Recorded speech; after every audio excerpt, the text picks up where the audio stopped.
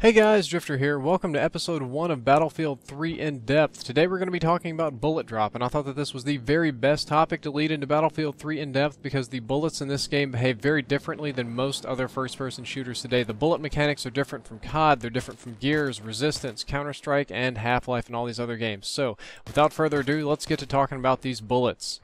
The very first thing you need to know is that all the bullets in Battlefield 3 are projectiles. Unlike Counter-Strike, Resistance, or Call of Duty that use hit scans essentially scan the end of your barrel of your gun to determine where you're pointing it, where you shot, like old Duck Hunt. All the bullets in Battlefield 3 are legitimate projectiles. They're very fast projectiles, so when I slow these clips down, you can actually see the bullets traveling over range. And not only that, but they took the time to program in the force of gravity, pulling the bullets down and causing them to arc over range, and it takes a bit of time to go from their initial to ending location, so that's really going to change how you have to shoot in this game. This is going to affect you the most when sniping. If you notice here, the bullets are hitting this guy or the wall behind him at a slightly lower level than where the actual crosshairs are aiming. That's because they're falling over distance. And if you notice a discrepancy between when I pull the trigger and the person dies, that's because of the time that it takes for the bullet to travel there. Generally speaking, sniper rifle bullets travel faster and drop less than assault rifle, pistol, or light machine gun bullets, but the range that you use a sniper rifle at is a lot more ridiculous, so it does show up more. Kind of like real sniping, you may have to lead your targets a little bit, need to aim above their head. This next clip was almost perfect. I am just perfectly above this guy's head and let him just a smidge. Got a headshot. Very, very nice looking.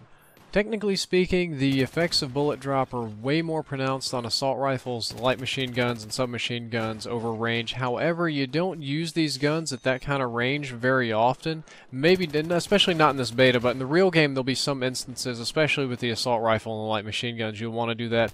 You'll do just like the assault rifles, just aim a little over their head. You'll need to lead the target a little bit more because the assault rifle bullets aren't quite as fast.